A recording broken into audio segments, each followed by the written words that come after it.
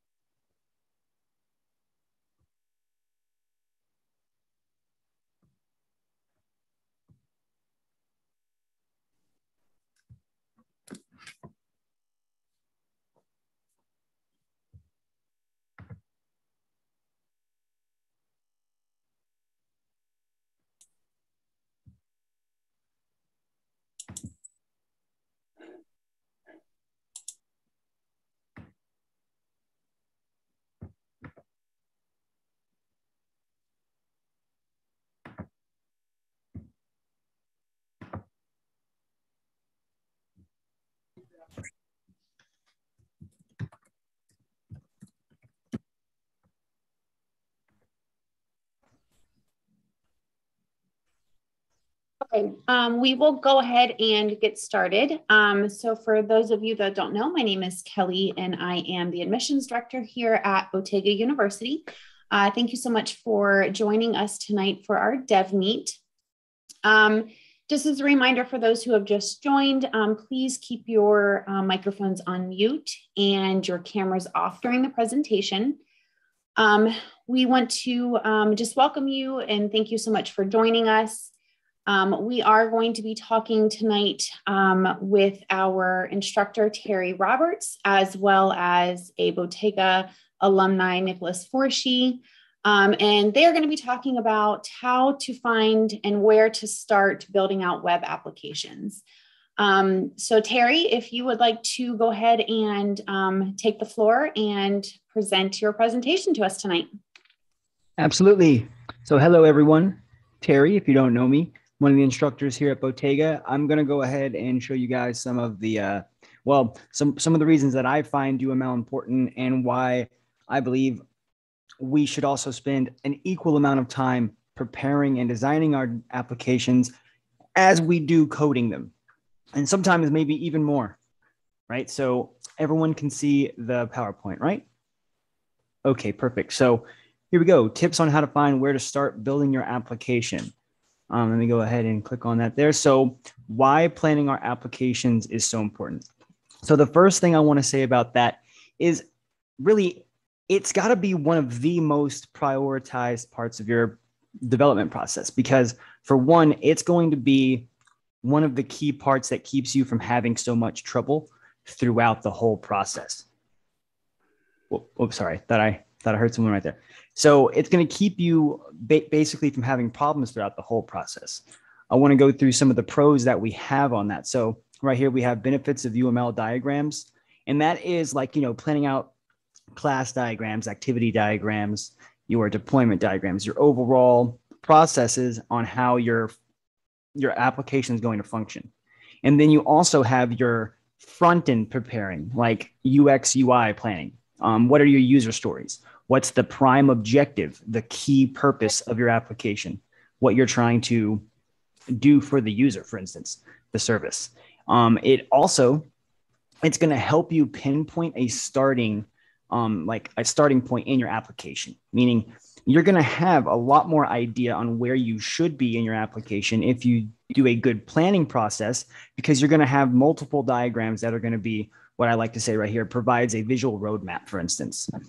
Because at least for me, for instance, right? Whenever I'm trying to create a program, if I'm just going off the top of my head, it's really hard to remember every single part of every single function that I want it to have, especially with someone like me, right? Now, I have like that ADHD type brain where my brain will jump from subject to subject to subject. And in coding, that can be a little bit problematic because if you're trying to stay on track and you're trying to solve one particular bug, you need something to help you keep on track. So that's what this is going to be, your visual roadmap.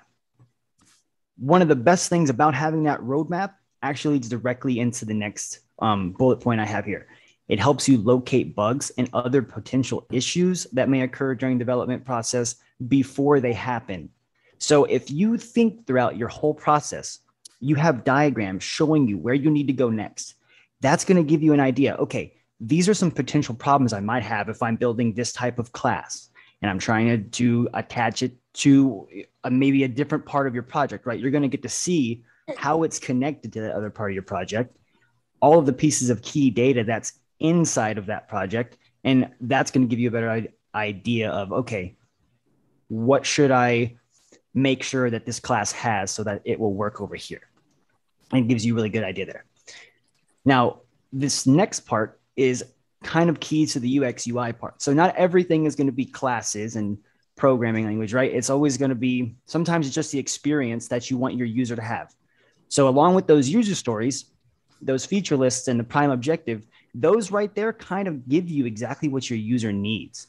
So if you go and you use what is like a sitemap, right? Or a wireframe, even though it might not be functionality wise and giving you pieces of data, it does give you the buttons, the elements, the key parts of your UI that you need to have to access things that might be like logging in. So definitely do all of these you see here. Presentation. Now, that is the pros. There's actually a lot of pros that go into that. One I actually failed to mention here was helps the team understand helps the entire team understand the goal. So with that visual roadmap that you provide by thinking through the whole process, your whole team is going to be able to chime in with, hey, here's a couple of bugs we might encounter when we're doing this process. Not only that, it's not only just your roadmap. If you're confused or your teammates confused, you guys might be able to go to any of the diagrams that you've created and be able to figure out exactly what his problem might be, what you might be missing together. It's something that helps tie your team together and helps you guys all design part of the process. So there's a lot of key pros to that. And which leads me into my cons to thinking out your process. There are no cons to thinking out your process, ever. The more thought you put into your program, the better your program is going to be. Now, of course, as any of us developers will say, yes, you can overthink, but this actually helps you not do that because you're spending less time confusing yourself with logic and just being able to read logic that you've already figured out. Instead of you thinking of the whole puzzle piece, you have it there and you can just choose one part of that puzzle piece to work on. And you do that enough times and then you have the whole puzzle. So there are no cons to that. Now, the next thing I said here is, what do I mean by a roadmap? I've kind of explained that a little bit already, but just to dive a bit more into it, it says, do we really need to develop one for our applications? Well, absolutely. For the reasons that I've already stated, it's going to keep you on track. If anything else, it's going to keep you from knowing, one, what your starting point is, and two, what your main goal at the very end is. So that roadmap is going to be every single thing in between that point. So yes, that's what I mean by roadmap. But we're going to end up showing you a little bit one here. Let's see. So here's one right here. So building out the UX UI, right? Coming up with that prime objective. The reason that you even want to create your application. If you don't know why you're creating your application, it's going to be hard to come up with logic to complete the application, right? You're not going to have any idea what you need. Do you need to sign in? Do you need to have animations in some particular thing? Do you need a database? Most likely, right? What kind of database do you want to use? All of that is key information that you need to know when going and building your app. Do you want to build your API in Flask? Do you want to build it with Node.js? Of course, these are things that are helpful when you're talking to your team as well, because you're going to be building this roadmap together. But here are some key features like using the user stories. Now, I know we all go over user stories, and sometimes we think, okay, we pass this user story super fast, not a big deal.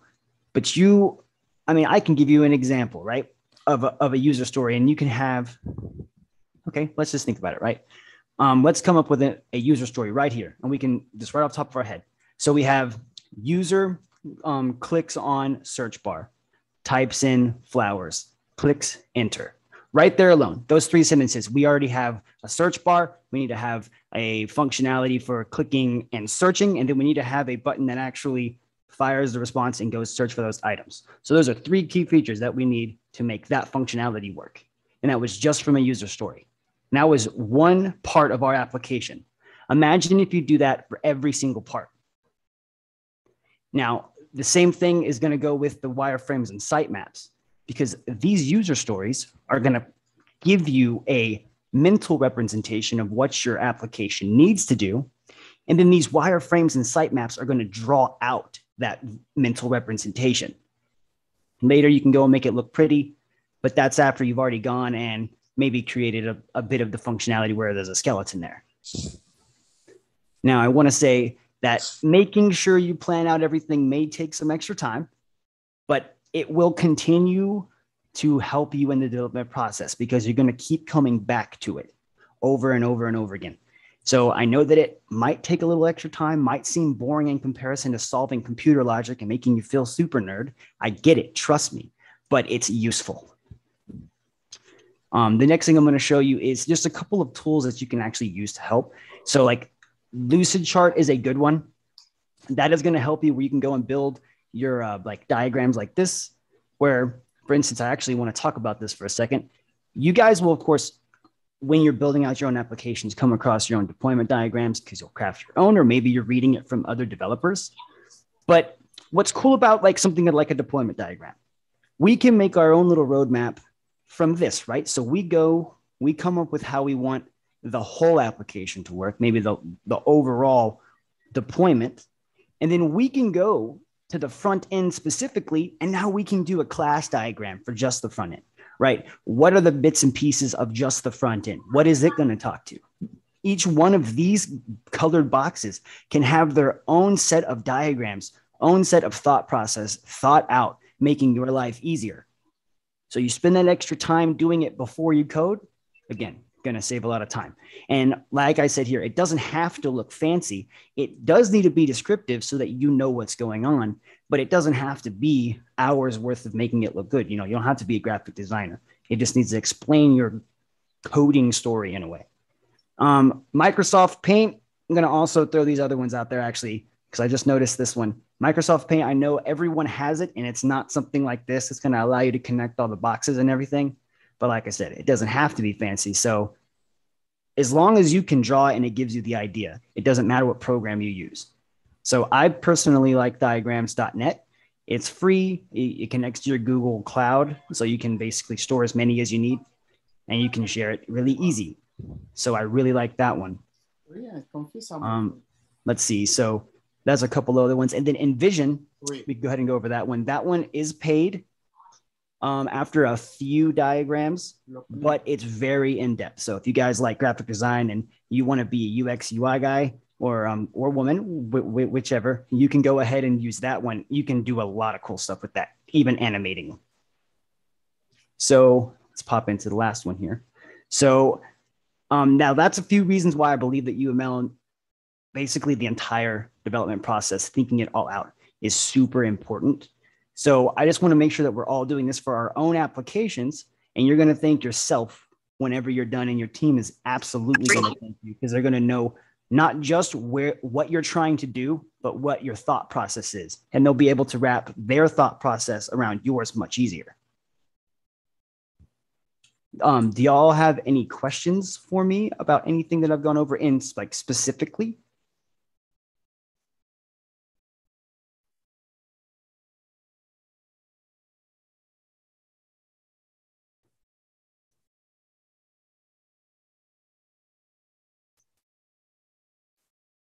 No? Eric, did you have a question? Oh, yes, I forgot about the chat. Okay, there we go. Okay, Eric, what was your question? Oh, yes, absolutely.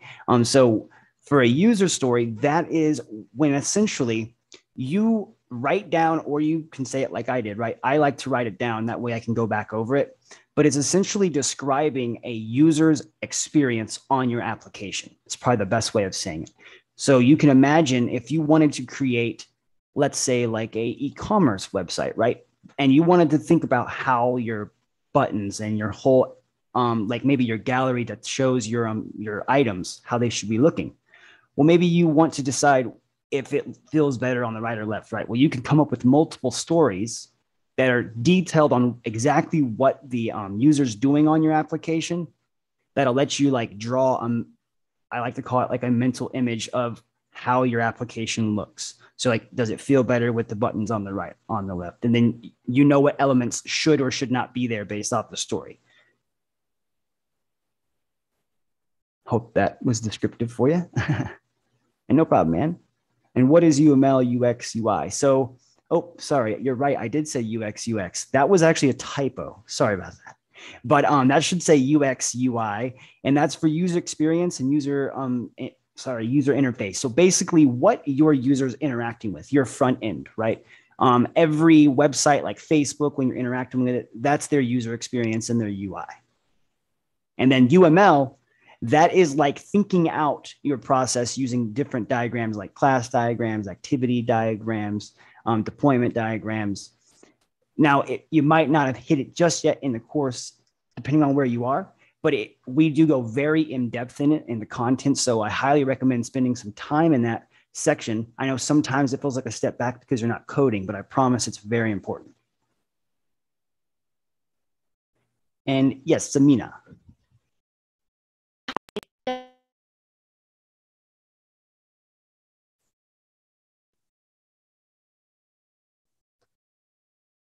Sorry. Is there a specific type of diagram that you would recommend using? Just kind of like a blanket UML? I know there's just so many different types, but is there one that you just kind of pull towards and then you can kind of branch off from there? Yes, definitely. And I think our other instructor, Alex, would agree with me on this one. The class and activity diagram. I find myself going to those ones a lot just because they're super descriptive, and the class is probably the one I use more than anything, just because, everything is object oriented. So understanding what kind of functions, what is the multiplicity of what's going to be connected to what, all of that's super important no matter what. So that's probably my go-to. Okay. Is there a specific, is there one that you wouldn't recommend using or one that you don't use very often? Well, there's a few. I mean, admittingly, there's a few I don't use as often. Off the top of my head, I don't really know which ones those are because I don't use them often. but That's all right. But I mean, to answer your first question, no, there's not any that I don't recommend. I mean, any bit of thought process, any new diagram you add to like your roadmap is going to be beneficial in some form or fashion. Okay. Okay. Yeah, that makes sense. Thank you. Yep. Good question. Carrie, I have a few questions here too. How can a junior developer get better at the planning projects, and what suggestions do you have for getting better at those? Okay, good question. I would say Code Wars for one. And the reason I say that is because even though it's not necessarily building out full scale applications, it's not about you being able to figure out how to build a full stack application. The skill is being able to break a huge puzzle into tiny pieces. So that's what it means to think out your process, right? So going to Code Wars, that's going to allow you to have tons of random challenges. Some of them are super hard, some are super easy, but each one's going to be different. And you take that question, you basically break what they're asking you into pieces, right? You pseudo code that. Learn the process of breaking a big piece into a small piece so that you're not confused by 1,000 things you have to do. Instead, you're only focused on one thing you have to do. And that is mostly like the key of all of UML, in my opinion. It's just taking a big photo of everything and making it really small so that you can focus on one particular thing that's going to build into the whole thing. So go to Code Wars. Make sure you're practicing on that because, again, even if you don't solve the problem, it's all about pseudocoding, honestly, which helps you in so many aspects of coding. And then also, whenever you start a program, I would say first start with that prime objective. You have to figure out what the purpose of it is. And once you have that purpose, go through, do the user stories, because that's going to, again, give you things that your website for sure has to have on its, like, for the user to interact with. And based off those interactions, you'll know what kind of functionality you might have to plan into it. Like, and I'll give you an example of that. If you have a user story where they log in, you know there's a button, and you know that right there, if they're logging in, you have an API. What kind of data are they taking in? A username and a password. So there alone, you know you have a backend process that now you can draw out. You also have to be able to create a user class for them to even send the request in general, right? So now you know that you can use a class diagram in your front end to draw out what your user's properties and methods, what can it do? Every part of programming builds off of itself. And so you just have to make sure that you can pinpoint where you can break off and start a new process of thought so that you can cover everything.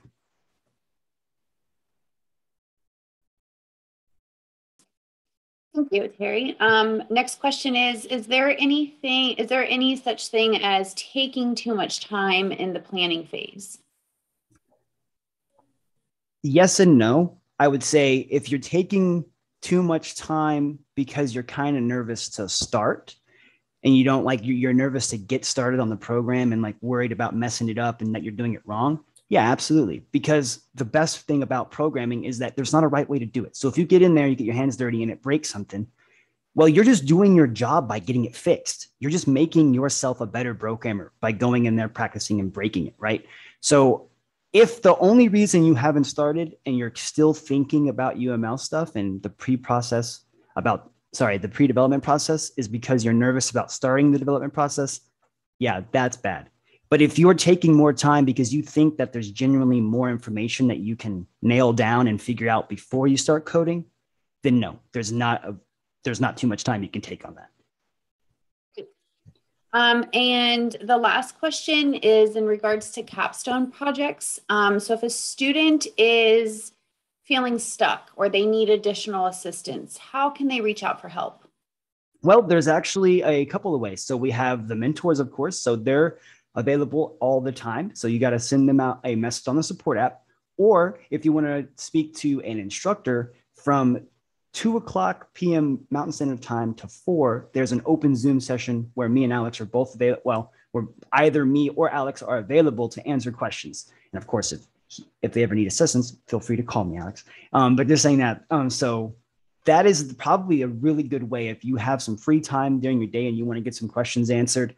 It doesn't matter if you're at the beginning of the course or you're at the end of the course and you just want to ask questions about programming. That'd be the time to do it. Or you can, of course, again, reach out to the mentors, and if they need more assistance, they can reach out to us. Okay, thank you. And Tiffany, your question is if this meeting is for UX, UI, or programming. So essentially, today's webinar is just talking about where to start and how to plan out projects efficiently.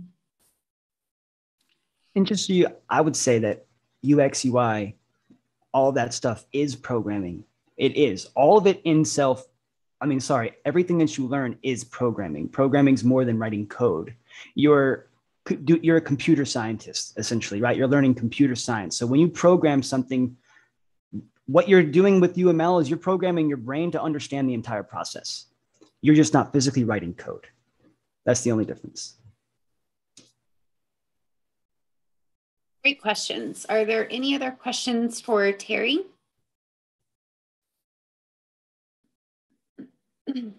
Kira had one in the chat. You said you had one in the chat? Let me see.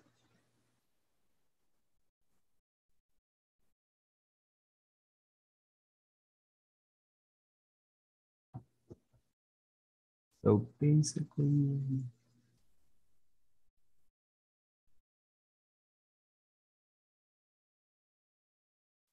I think I've confused myself with the question on how that. I guess I'm a little bit confused on what you're asking exactly. That was Kier Turpin. Yeah, I'm asking because I did debate and I'm trying to relate basically what you're talking about in like just something that I've done before. So like Okay. in preparing for as an informative speech, you had to like lay out details to guide your people or the audience that you wanted to follow along. So that's basically what you're explaining as in with computer programming and coding is you're basically doing a roadmap, except it's allowing more user actual interaction than just sitting there and listening is basically what you're saying. Yes, I would agree to Okay. that. All right, cool. Cool. Thank you. Good question. Always great to relate things that you've done before to program. It makes it easier. Any other questions for me?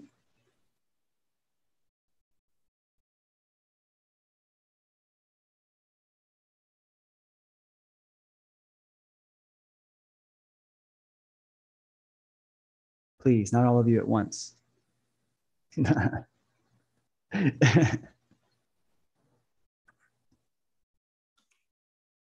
All right. Excellent job, Terry. Thank you so much for joining us tonight. Oh, you're welcome. Thank you, Terry. You're welcome. Next, we are going to talk to our alumni spotlight tonight. That would be Nicholas Forshee. So he went through our program here for the Full Stack Development Certificate Program, and he is going to be talking to us about Capstone Project and introducing you to that. So, Nicholas, if you're ready, I will turn over the time to you. Thank you so much, Kelly. Great to see you, Terry. Glad to see that you're doing well. Still got those jokes in you. Yeah, never stops, man. Never stops. You get the boo. All right. I'm going to steal the screen share for just a second. So am I wrong? Not really. What the hell does not really mean? Terry, can I grab the screen share from you? Mom, go back downstairs. You don't even know who we are. All right. So my job tonight is going to be talk to you guys about a practical approach on what Terry's elaborated on with the UI UX design, as well as practical tips on how to kind of get started. I assume that most of us, if not all of us in this room, are either in the program, going to be in the program, or have recently finished the program. And part of that program is going to be a capstone, which is a website, full front end, back end, API, database, designed to really test yourself and to show what you've learned and how to really create your website of your own.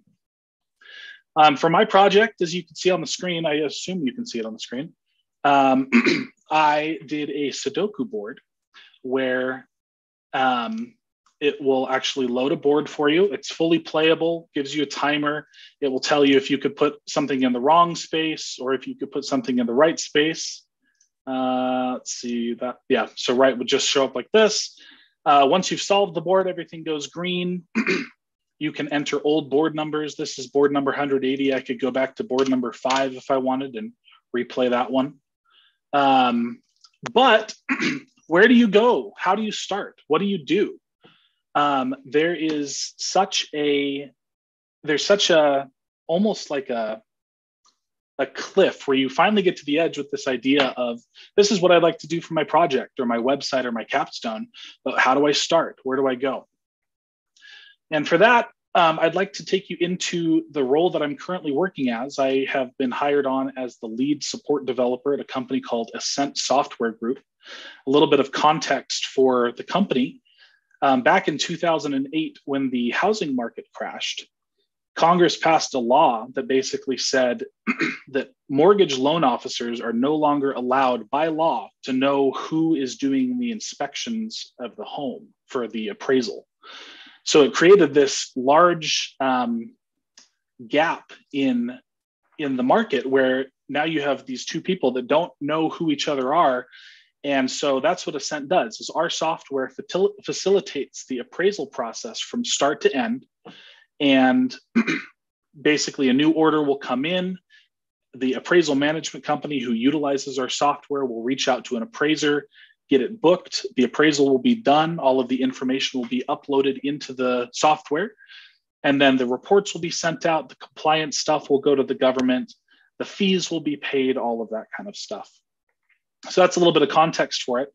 And just to show you, this Sudoku board that I'm playing right now has about 4 or 5 different components that work together. You've got the game board, you've got the home page, you have the navigation, this little instructions modal, 4 or 5 different things all simultaneously working together on the front end, as well as the game board generation on the back end.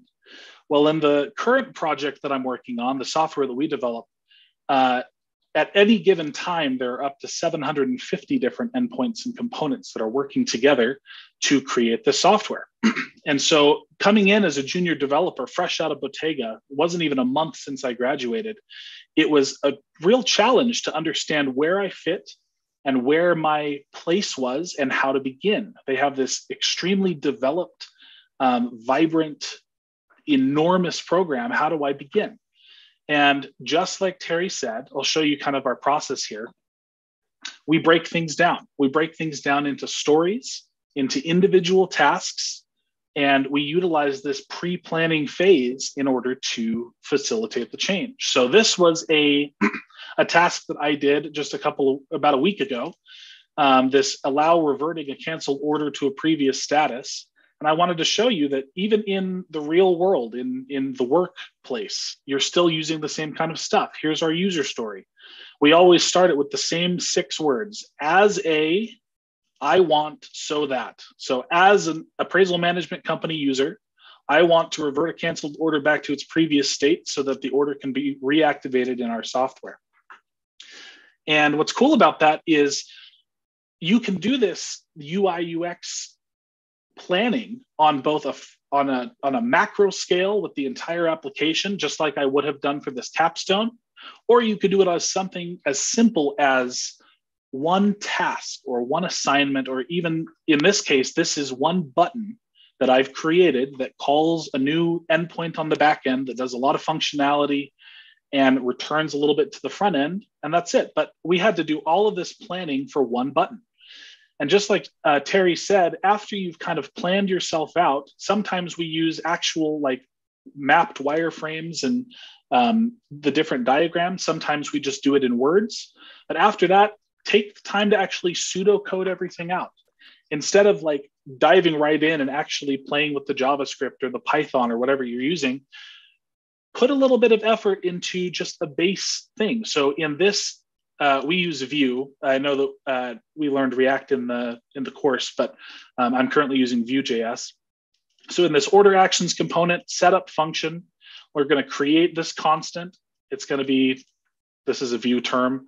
And then we're going to create this function that does some stuff. It opens a dialog. It requires an entry for a reason. It calls this endpoint, queries a database table, creates notes, returns it back to the front end.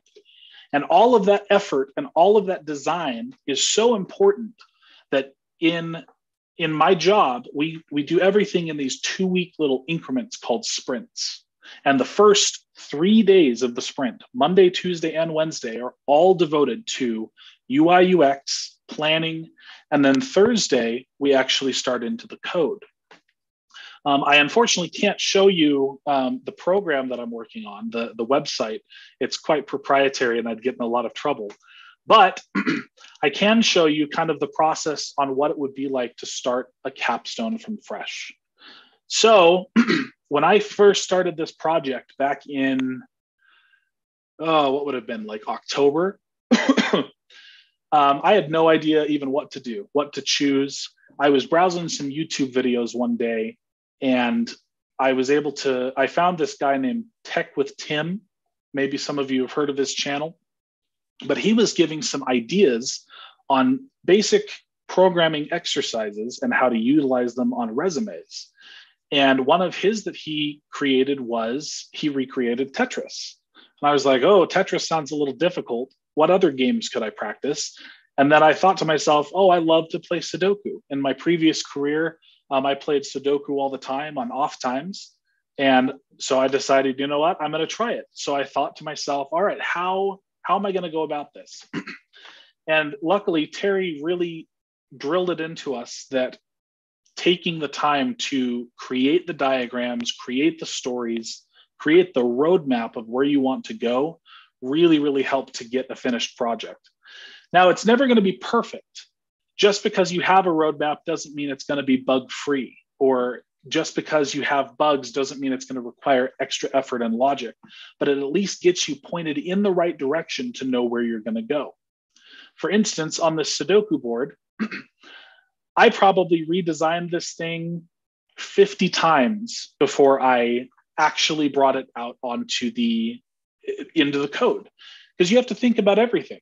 Some of the things that you wouldn't even think of is, okay, what do I want to do with these buttons?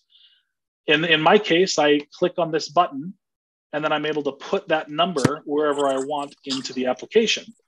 Some people, a lot of my friends, when I was showing them to this, they said, oh, I'd rather do it the other way, where I would click on a square and then click on the button. Those are all decisions that you have to make. And until you have at least thought about it or planned it out, you don't know what those decisions are going to come to until you actually get there in the code. And if you get there in the code, now you've got like a little roadblock. And you're like, oh no, I've got a deadline coming up. I had all this momentum, and now I'm pretty blocked on what to do. And that all could have been avoided fairly easily if you had planned it out beforehand. So all of these decisions, all of this styling, all of this everything has to be planned out. And you can either do it before and make your life easier, or you can do it during and stay up till 3 a.m, like I did several nights trying to figure some stuff out. But in the end, you're never done. I've thought of, since I completed this project, I've thought of 50 different things that I could do to improve or add to or enhance what I've done.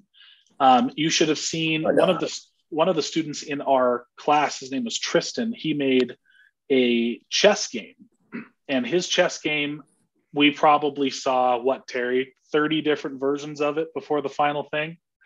And you could see how every stage of his development process was meticulously planned out and and it really made the difference when it came to his board. It was quite fantastic.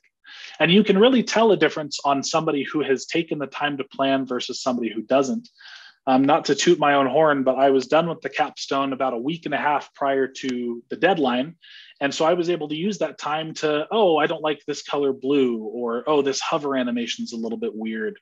And you can kind of fine tune the stuff as you're going, as opposed to pushing the deadline when it comes a little bit closer. So it can be tedious at times. It can feel like the UML, the UI UX stuff really can feel almost like tedious and repetitive, because you're not actually coding, you're not actually seeing something manifest itself on the screen. But if you take the time to do it, I promise every project that you do will be way better off than if you hadn't done it. And to that point, it's so important to us that on the 28th of this month, we are bringing in a dedicated UI UX UML designer at Ascent. They were hired a couple of days ago, and it is so important to us that we have a complete job title, that's all they're going to be doing, that will take a little bit of the burden off us as developers, and we can share in the vision together as opposed to doing our own little thing. So it's super important. I hope that the stuff that Terry talked about really hits home. And if you do it right, do it well, it really will work out in the long run. So does anybody have any questions for me?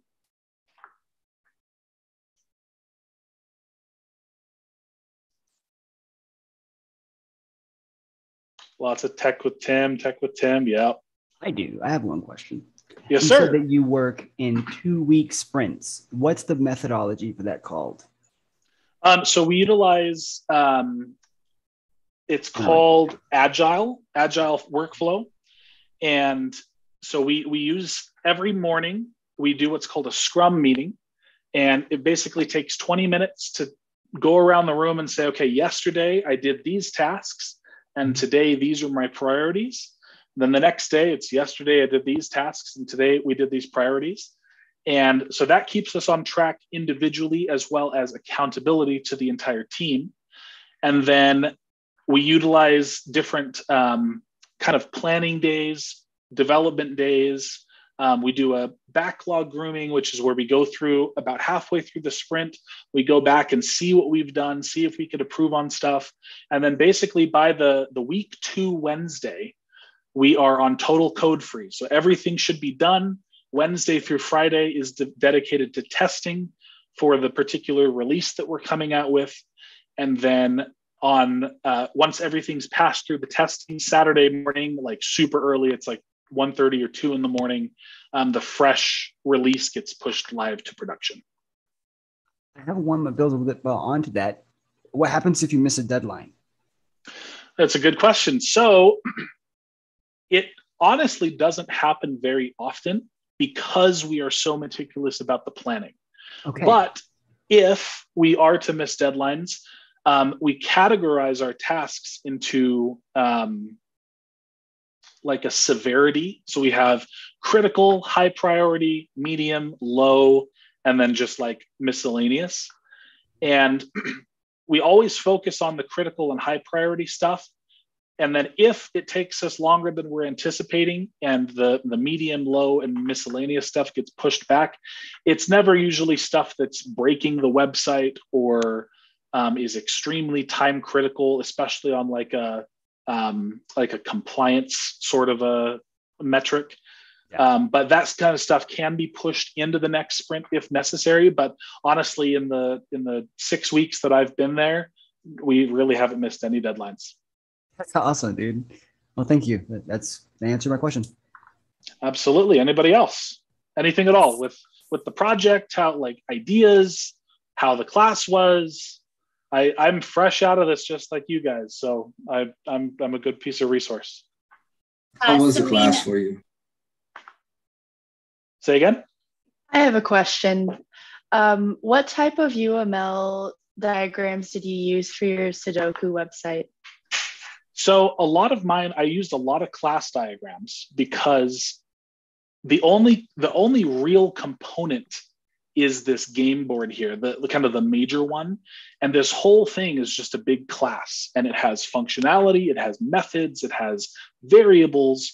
And so by using these class diagrams, I was able to really tie everything together beforehand.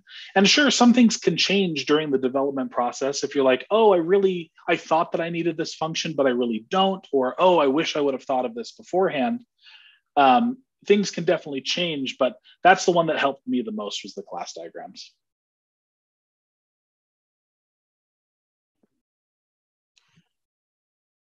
How much time were you given to complete the capstone project? Pardon me, I've got this cough. So I believe it was 2 weeks from, I think it's 2 full weeks to do nothing but the capstone. Everything in class, you'll come to class that day and you're just working on your own individual projects. I happened to start a little bit early because I was prepared enough, and Terry saw that what I had, my idea and my vision for the website was clear enough that he let me start on it early. And so that's why I was done so quickly. Granted, I was up till 2 in the morning most nights working on it because I just get super involved in the tasks that I'm doing. But yeah, it's a solid 2 weeks from start to finish. I will want to add on to that. Sorry for interrupting you. That your class is slightly different. So he did have a 13-week class, whereas yours is 26. So there is a difference. Nice. Yeah. So yours is gonna be a bit longer, but you're gonna have enough time for the project, just like you did, I promise. Okay, thank you. Yep. I do have a question. When it comes to planning the app, when you're developing the app, do you focus in the front end, like from the grown up until it's completely done, and then you go to the back end? Or at some point, do you start the back end and then work with the back end and then finish the back end?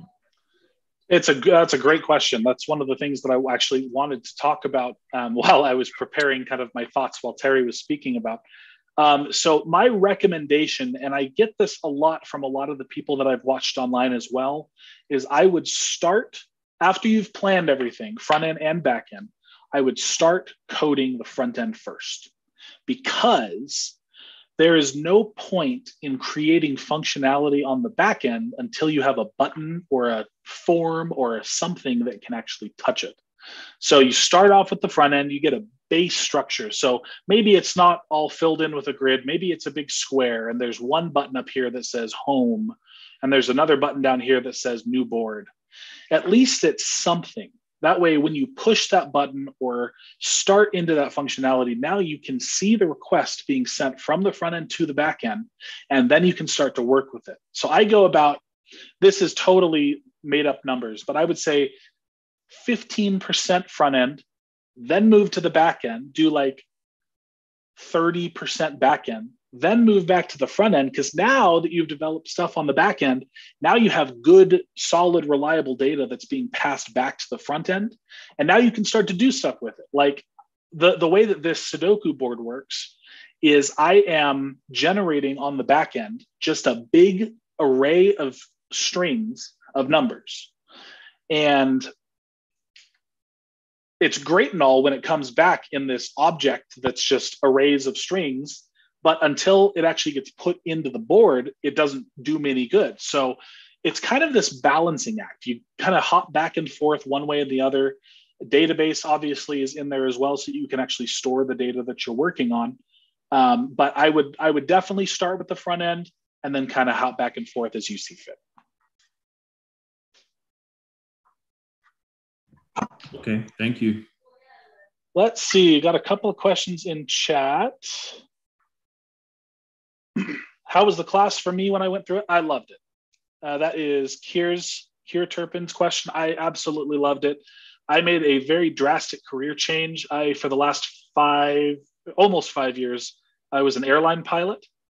Decided that the time away was a little bit too much to handle with my new fresh family. And so I'd like to switch into something a little bit more at home and not gone for most of the month. But it was a great class. Terry was a great instructor. I felt like I had all of the resources that I needed. Jordan and his videos are just awesome. It really, even if you have to watch it a couple times, it really helps to narrow down the topics. And I had a great time. Let's see. Janet says, are there any groups for new Bottega graduates to interact? As far as official ones, I'm not sure, but I keep in touch with quite a bit of my classmates we had a Slack group. We created a Discord server, places for us to post new content. We follow each other on GitHub, see what everybody's doing on GitHub. So yeah, I definitely keep in touch, but I'm sure that each class on their own could come up with their own sort of group activity. Terrell says, before you attended, how computer savvy were you? During my bachelor's degree, did a couple of courses in C++. I really enjoyed it. I thought I did pretty well. It wasn't any kind of front-end stuff. It was more like kind of how your Python stuff's probably going, how to create functions, how to get stuff returned from them. And so I really enjoyed it, but I mostly focused on the piloting thing. Jacob says, when planning your roadmap, did you have to cut some content you started with on the road to finishing your capstone? Not in my case. I know that some people in my class did have to because they kind of ran out of time, but I had so much time on my side that I was able to really put everything in that I wanted. So additional ideas that I had thought of was creating like a 2-player version where you could like race somebody. It wouldn't be extremely difficult because I've already got all the functionality for one. I would just basically have to duplicate it and then figure out some way to like have them talk to each other. But that's a that's a program for when I'm a lot less busy than I am now. Eric says, how did you pick your capstone project, or is it given to you? It should be your choice on what you want to do. Some of our classmates did games. Some of mine did e-commerce websites. Billy did like what was it? It was like a business management. E-commerce? It was his e-commerce, yeah. It might have been business management, actually. I think you're right. Yeah. Yeah, something like that. But it totally varies, and it's kind of whatever is your comfort level and whatever intrigues you the most. And it's really cool that way, because then it can be your project and you can actually be excited about it. Mark says, what resources helped you most with the course? References, software extensions, blogs, etc. Jordan's videos are awesome. Even after class was done, I would go back through the day and rewatch the stuff that he had talked about, because he has a really articulate way of communicating the information, as well as, just like Terry said, Code Wars is just awesome. It's super hard at first and it's super frustrating, but it's very satisfying when you come out with the correct answer to a function. And even like you'll do the function in like 20 lines of code. You're like, yes, I finally did it. And then when you hit submit, you see somebody that did it in like one line and you're like, what? But it challenges you to be a better programmer, to make things more object-oriented, more functional, and to really kind of solidify the skills that you've learned. Is there a great opportunity within the IT field in Texas? I hear Texas is just booming. I'm here in Utah. My work's out of Alpine, Utah, but I hear Texas, especially like the Austin area, is just like crazy with the IT stuff right now. And I know Terry lives there, so. Yeah, just moved to Austin, by the way. So. Oh, hell yeah. Nice. Fun fact. But yes, actually Texas has a lot of stuff going on. Like specifically Austin, Tesla's moving here. So that's a big company that's moving. Samsung is coming here. I mean, they're saying that Austin, Texas will be like the next Silicon Valley. So if you're interested in tech and you want to be in part of the growing standard, Texas is probably the place to be. But please don't drive up my housing market. Yeah, stay away from Utah too. That's a problem. We already got into the house, so you can bring my value up. That's fine. Right. Let's see. Daniel says, were there any parts of the class that were a little too overwhelming for you? If so, how did you get past them? You will go through times in this class and in this course and all over in the IT field where you're like, oh man, I'm just not getting it. You should have seen me day one at Ascent. I come in, I'm like, I know React and I know Python, and they're like, that's cool. Now you're going to learn Vue and you're going to learn PHP and Laravel. And I go, oh, what? Because even though things are similar and you still have functions and variables, the syntax is totally different. And you get super big imposter syndrome, let me tell you. You walk into the place and you're like, wow, I don't know what I'm doing at all. But then you sit down and you start kind of thinking things out. And you're like, okay, you know what? I can do this. I learned this in class. I learned that this functionality correlates to this functionality, and it all kind of clicks together. And while you're in class and learning this stuff, just ask the questions. The best thing you can do all day long, ask the questions, because if you move on to something, everything builds off each other. So if you move on to something and you aren't understanding the base principles, there's no way that you're going to get the stuff that's on top, because it's all just compounding. So ask the questions, take your time, put in the work in the study. 13 weeks, 26 weeks, it's really not that much time. And you can do anything for half a year. You can do anything in the world for half a year. Put in the work, put in the effort, and I promise you, every single one of you can get it. Terry goes, WebSockets, yes. And I know nothing about them, nor do I want to right now. That was in regards to your connecting your two Sudoku games. Sudoku boards, yeah. Yeah. I know Tristan was super wanting to do the WebSockets, but I was like, dude, calm down. He's like, chill, bro. Let's see. I have another question. Do you happen to have like a portfolio? I did. So are we still doing the portfolio, Terry? That Jordan does? Yes, we are. So I have the one that you will do. Jordan takes you through a portfolio. I haven't updated it at all since I put most of my work into resume building afterwards, because I got hired on fairly quickly after Bottega was done. We finished December 7th. Yeah. And I started January 1st. So it really wasn't that long before I got hired. But I do have some friends out there that are still looking for some jobs. And I know that one of the best things that you can do is keep your resume updated and your portfolio updated, and just start doing projects, do little websites, do little functions on Code Wars, put everything into those portfolios that you can, because that's what employers will look at for you. But yeah, you will do your own portfolio with Jordan in React. And it's actually it's a pretty cool one. It looks pretty nice to me. Let's see. Jason says, as a junior developer without a degree, will obtaining a job in the industry be something within reach? That was me. I don't have a degree in this field. My degree is in aviation science. So you basically gets thrown out the window. And what I've learned from basically talking to my company, who is owned by a parent company who talks to a whole bunch of people in the IT field, if you can do the coding, they'll hire you. It is so in demand right now that if you can do it, they'll hire you. Now, they are looking for people who are a good fit. One of the reasons that I did get hired, they said, was because I had a level of professional background that they thought was impressive, that I was able to conduct myself very meticulously, and I had a level of maturity about myself. So those are all development attributes that you can work on in your personal life that will help you. But absolutely, they looked at my certificate from Bottega. They said, all right, yep, let's get this guy in. So it's definitely in reach for you. And also, Jason, I want to let you know too that the occupational handbook on the Bureau of Labor Statistics website is a really great resource to be able to find positions either within specific areas or locations. You can also search by education level. That is a really great resource that you can definitely check out too.